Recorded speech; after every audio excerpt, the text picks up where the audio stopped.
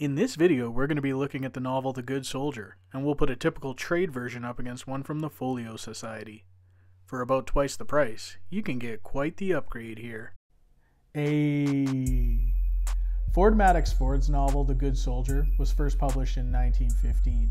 It's often included in conversations of the greatest English novels of all time. While Ford is most remembered for his interactions with many other famous writers, the author's own contributions to literature can't be ignored, as both Parade's End and The Good Soldier are revered as classics. The Good Soldier is a first-person account of a rich American named John Dowell, who tells the story of he and his wife Florence's friendship with an English couple named Ashburnham. They're all relatively wealthy and live in Europe, meeting in a German spa town once every year. The narrator continually claims that they're all good people, but provides a fragmented story that indicates that they're anything but ideal. The novel is notable because it's one of the earliest and perhaps one of the best examples of the unreliable narrator. The book is dominated by an ironic narrative voice. Dowell is attempting to tell a story he knows almost nothing about. He lays out all the dots, but we get the feeling that he isn't equipped to connect them. There is a wry humor at play here as he bounces back and forth in time, rambling through asides and trying desperately to get his story back on track. He is a storyteller who is painfully struggling to tell and make sense of his own story. His narration is full of contradictions, and this contributes to a mysterious and perhaps even ominous tone. It's a compelling and challenging early modernist novel. It feels kind of like you're reading an impressionist painting. All the little dabs of color are in place, perhaps right next to their contrasting color, but you need to step back from it and look again in order to make sense of how it all fits together. I first encountered the novel through this Vintage International edition when I was too young a reader to fully appreciate it. The book is a trade version and features a great cover design with an image of a romantic exchange between a couple on a black background with some fancy flourishes and praise. It was printed in 1989 and has seen some water damage over the years. It opens not with an introduction, but an interpretation by Mark Shore. This runs for 11 pages and highlights the clever craftsmanship of the novel. Then we get Ford Madox Ford's 6-page dedicatory letter, which he added to the novel in 1927, 12 years after its initial publication. I'd always felt that this book went right over my head during my first reading of it, but deserved another attempt. So when I had the chance to upgrade to a more deluxe illustrated hardcover treatment, I decided to grab it. Let's do this. Here we have The Good Soldier from the Folio Society. This version was originally released in 2008 and is presented in a plain black slipcase. It has a cover designed by Philip Bannister. It features a stylized representation of the heart, blocked in black and gold on a gray cloth covered board. This design is perfectly appropriate because the novel discusses the literal human heart quite a lot, as many characters suffer from heart conditions. But they are also slaves to the metaphorical heart, as many seek out affairs as their own relationships are unfulfilling.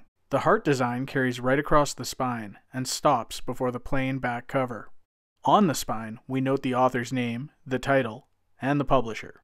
As sometimes occurs, the gold application does appear that it will wear more quickly than the other colors, so be sure to take care when handling it. The binding is finished with a black and silver headband. It remains a little tight here, despite being broken in beforehand and fully read through once. You'll probably see me wrestle with it a bit for the rest of the video. When we crack the book open, we see plain gray end papers in a medium stock. The book is printed on Abbey wove paper, which is smooth due to the fine wire mesh used in its production. The paper feels thicker here than it does in other comparable folio editions I've reviewed. It has plain, dedicated title pages for each of the novel's 4 parts, which are made up of between 2 and 6 chapters each. If we bring back the vintage edition for a brief side-by-side, we can see that the Folio Society version is slightly bigger, with an extra 2.5 centimeters in height and almost 2 centimeters in width. The font size isn't any larger, but the darker ink and better quality paper make for a much stronger contrast in the folio version. The text here is well spaced, with generous margins, and is easy to read. The introduction is written by Julian Barnes, one of my favorite writers. Barnes explores some of the biographical uncertainties around Ford Madox Ford, as well as the narrative uncertainties in this particular novel. This introduction is 8 pages long and is fantastic. I hope we get more of Barnes in future Folio releases.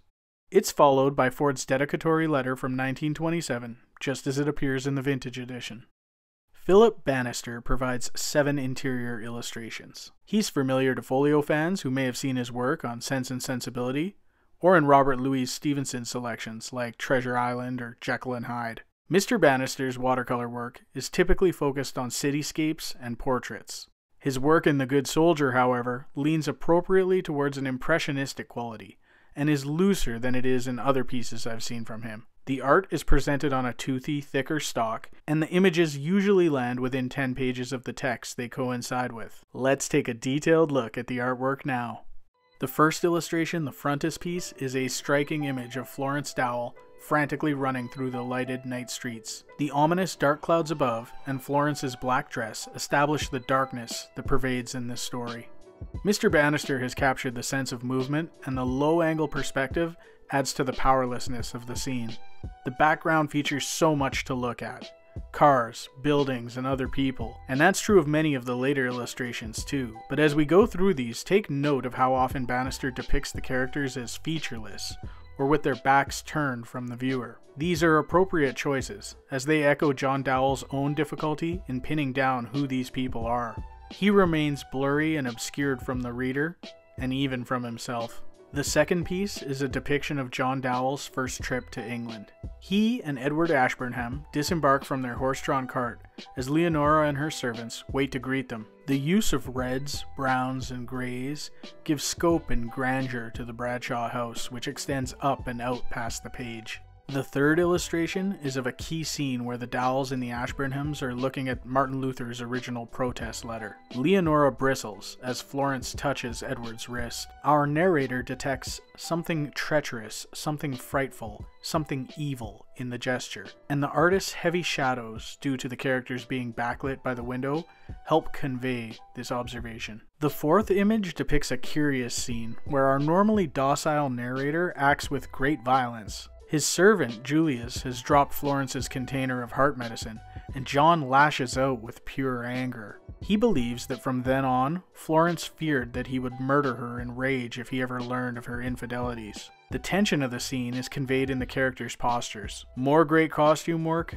and more great background landscapes are evident here. The fifth illustration is a moment of stillness when Leonora and our narrator John Dowell reflect upon their recent tragedies in Leonora's study. The different eye-level lines and the fact that they're looking in opposite directions help evoke the very different perspectives of each of these characters. The detailed rendering of Leonora's outfit is great, but I really like the impressionistic representation of the wallpaper in this image.